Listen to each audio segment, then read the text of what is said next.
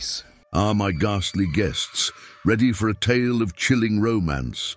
Be sure to hit that subscribe button and ring the bell, lest you miss out on more terrifying tales. Now, let's embark on a journey where love and horror intertwine in Valentine's Day at the Overlook. The snow crunched underfoot as Sarah Jennings led her group through the winding forest path, their breaths visible in the crisp winter air. The Overlook Hotel, with its imposing structure, loomed ahead, its windows like blank, staring eyes. Sarah, a seasoned travel blogger known for her daring exploits, felt an unusual twinge of apprehension as she approached. The group behind her, a diverse mix of thrill-seekers and paranormal enthusiasts, chatted excitedly, unaware of the tales of horror that clung to the hotel's walls. "You know, they say this place is most active on Valentine's." Jake, a burly man with a deep interest in the paranormal, remarked to the group, his voice tinged with both awe and fear. As they stepped into the lobby, they were greeted by an air of faded grandeur. The chandeliers, though dusty, still spoke of a time when the Overlook was the epitome of luxury. The once elegant furniture was now worn, the rich fabrics faded, each piece whispering secrets of its past. Sarah, standing at the reception desk, signed the guest book, her hand momentarily pausing as she realized they were the only guests. "Feels like stepping into history, doesn't it?"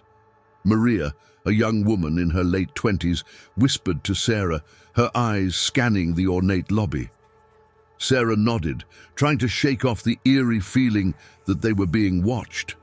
The group dispersed, some exploring the old photographs on the walls, others testing the antique furniture, their laughter and chatter echoing in the vast space. As Sarah guided them to their rooms, she recounted the hotel's dark history.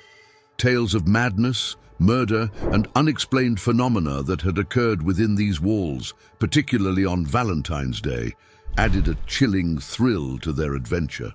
"Tonight, we explore every corner of this place," Sarah announced, trying to inject confidence into her voice. "Who knows what we'll find?" The group settled into their rooms, the excitement palpable. Sarah's room, with its view of the snow-covered mountains, felt both cozy and unsettling. She unpacked her equipment, cameras, voice recorders, and an EMF meter, her professional facade masking her growing unease. Dinner was a lively affair, the group sharing stories of previous adventures and speculating about what they might encounter. The hotel staff, a small team of locals, served them with polite smiles, their eyes betraying a hint of wariness. As night fell, the hotel transformed. The shadows seemed to deepen, and the silence grew heavier. Sarah couldn't help but feel that the Overlook was a living entity, its walls holding memories of its tormented past. "All right, everyone," Sarah called out, her voice steady. "Let's begin our exploration. Remember, stick together and keep your cameras rolling." The group, armed with their equipment, followed Sarah into the heart of the Overlook. The adventure was about to begin, but little did they know that the hotel had its own plans for them. The line between the living and the dead, on this particular Valentine's Day, was about to become perilously thin. As the cloak of night descended upon the Overlook Hotel, an eerie stillness settled over its ancient halls.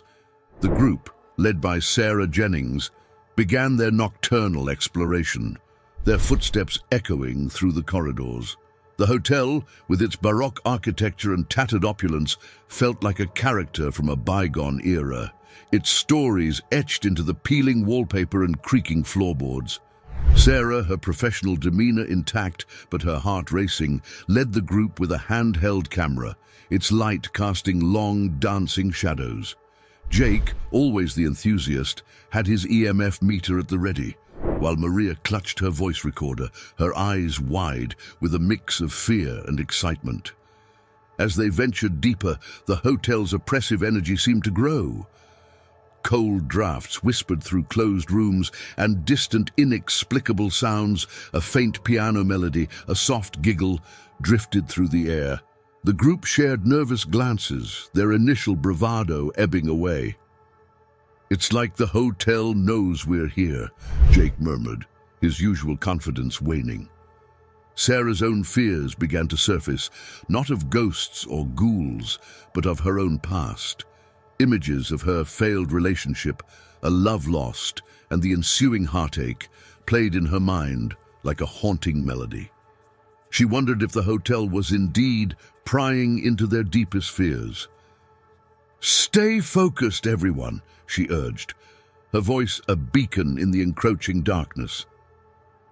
They reached the hotel's grand ballroom, its once magnificent splendor now faded. The chandeliers, covered in cobwebs, cast eerie shadows on the walls.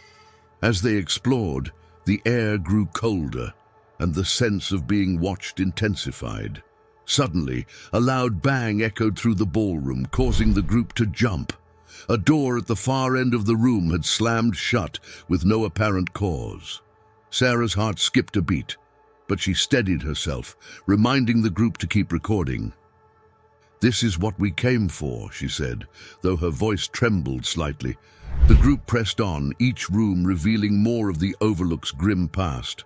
In one room, they found old Valentines, their messages of love now haunting reminders of the hotel's tragic history.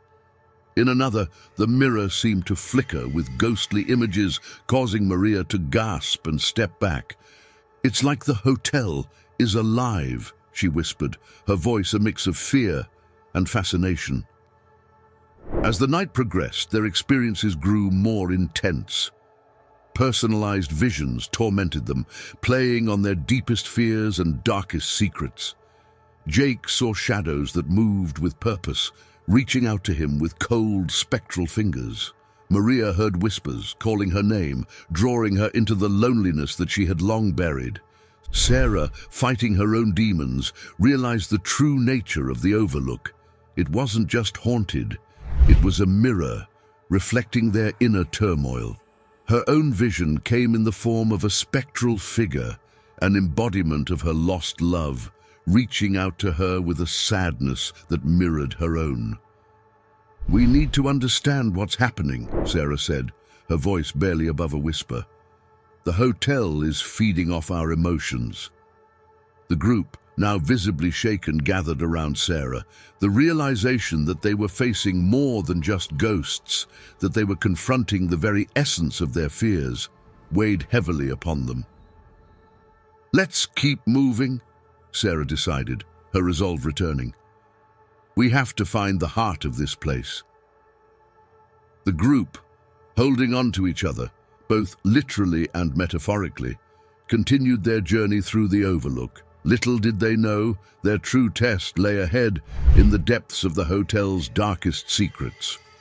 The Overlook Hotel, under the veil of night, revealed its true self. The group, led by Sarah Jennings, continued their descent into the hotel's enigmatic core. The air was thick with the scent of old wood and whispered secrets. Each step they took seemed to echo not just in the halls, but in the depths of their souls. Sarah, her camera's light cutting through the darkness, led the group deeper into the hotel. The walls were adorned with faded tapestries, each depicting scenes that seemed unnervingly alive in the dim light. The group's chatter had dwindled to hushed tones, their earlier excitement replaced by a palpable sense of dread. As they ventured through the labyrinthine corridors, the hotel seemed to pulsate with a life of its own. Doors creaked open as they approached, only to slam shut behind them, as if the hotel itself was directing their path. The temperature dropped with each step, their breaths now visible in the icy air. "Can you feel that?" Jake whispered, his EMF meter spiking erratically. "It's like the hotel is breathing." In a grand, dilapidated ballroom, the group encountered their most harrowing experience yet. The air shimmered with a spectral light, and for a moment they could hear the faint sound of music and laughter, as if a ghostly party was still in full swing. Sarah's heart raced. This was more than just a haunting, it was a window into the past. The group pressed on, drawn inexorably to the heart of the Overlook. They found themselves in front of an ornate door, its wood carved with strange, unsettling symbols. Sarah reached out to open it, her hand trembling. As the door creaked open, a wave of oppressive energy washed over them. Inside, they found the room where the most gruesome event in the Overlook's history had taken place.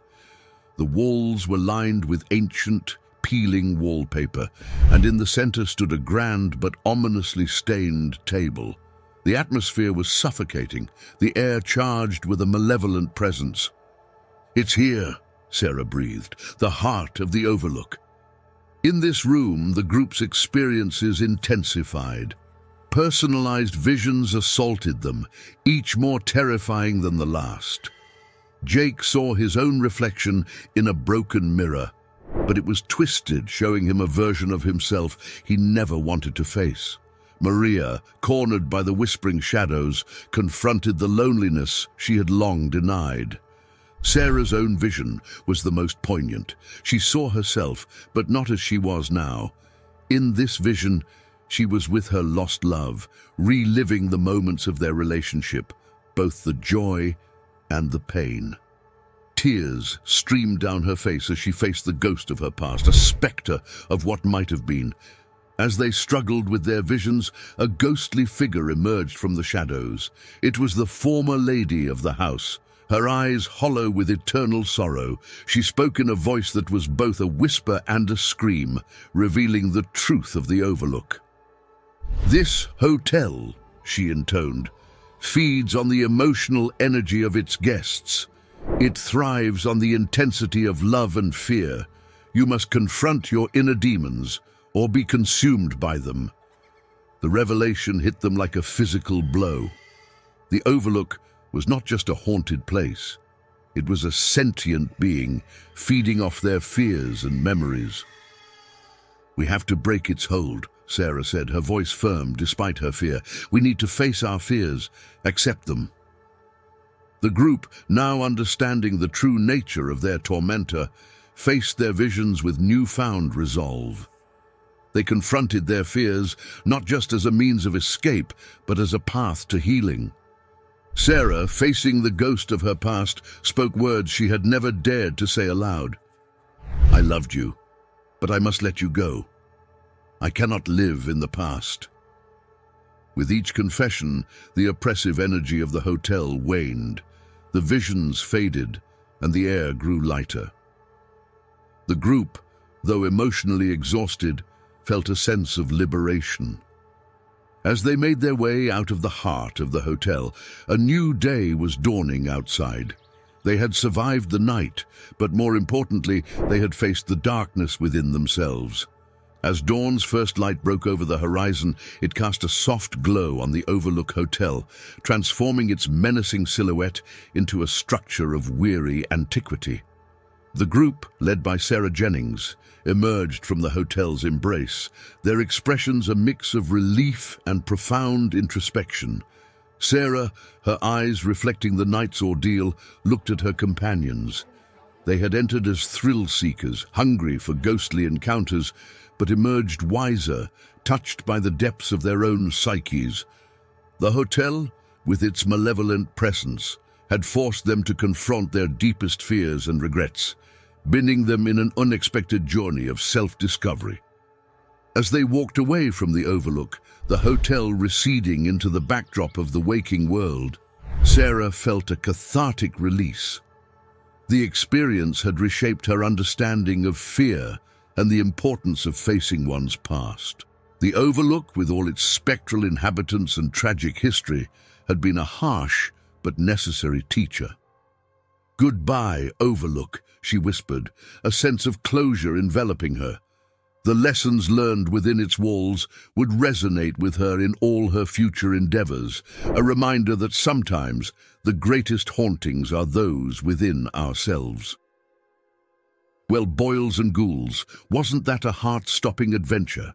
If this story chilled you to the bone or warmed your ghostly heart, leave a comment below, sharing your most haunting Valentine's Day experience. Fright fans, click next for more chills and hit subscribe to join our ghastly gang. You see, who dares to miss out, so watch our next video.